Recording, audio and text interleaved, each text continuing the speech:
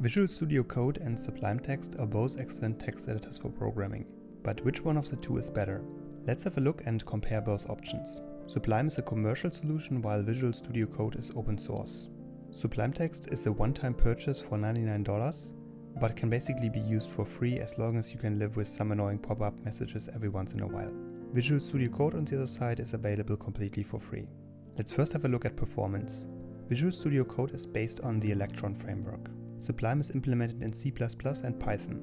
It therefore loads more quickly and consumes minimal memory. But both text editors are very responsive once they are loaded. Now both Visual Studio Code and Sublime are supported for Mac, Windows and macOS. Refactoring is something that is very well supported in IDEs. Text editors on the other side typically only have limited refactoring support.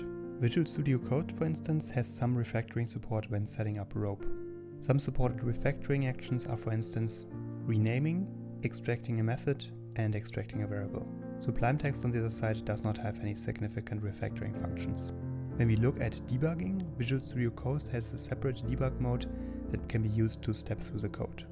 The debug panel on the left displays local and global variables, call stacks, and breakpoints. The debugger works well with many different languages. Sublime Text, on the other hand, requires setting up build systems. You can install the Python debugger package for debugging.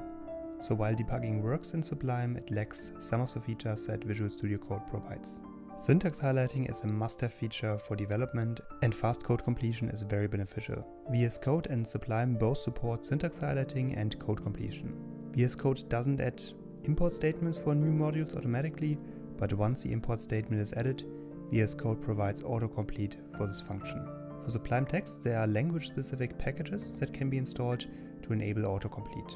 So for Python, you can install Anaconda. Anaconda provides simple name lookups and displays the expected function parameters and the comment.